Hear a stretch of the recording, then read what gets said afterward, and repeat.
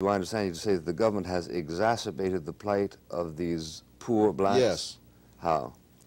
A number of ways. One, they've made it difficult to get jobs, to get started in the job market. Minimum wage law would be one of those things, but only one. The terrible schooling would be a major factor. That if you're going to turn out kids who are 40% functionally illiterate upon graduation from high school, then you're going to have very serious problems in the job market. And the government is responsible for that?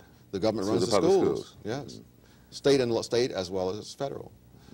They're doing many things to make it much tougher for the person at the bottom to get started.